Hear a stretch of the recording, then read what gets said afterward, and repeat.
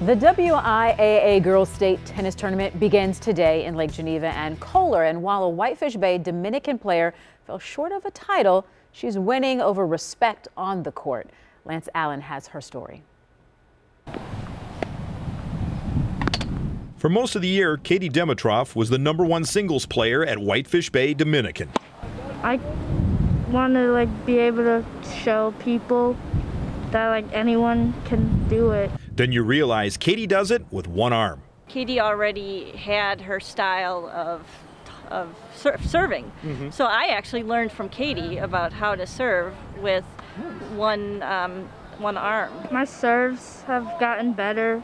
I usually would do an easy serve, but I've been practicing and working on harder serves. Katie's team challenging to push limits too. They didn't cut her any slack. I mean, it was like she was no different from them, and they didn't go easy on her. Katie really stepped into a very supportive environment with fellow teammates Anna Bechtel, Sophia Kleinman, Inga Kozinski, Tatum Cook, and volunteer coach Heidi Cook.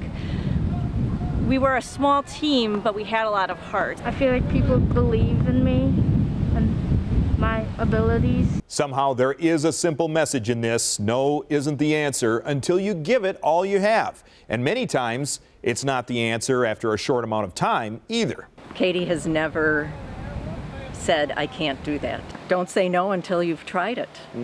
And even then, if you try it and fail, it's no big deal. And just think, as a sophomore, Katie has 2 more years to inspire and impress. In Whitefish Bay, Lance Allen, TMJ4 News.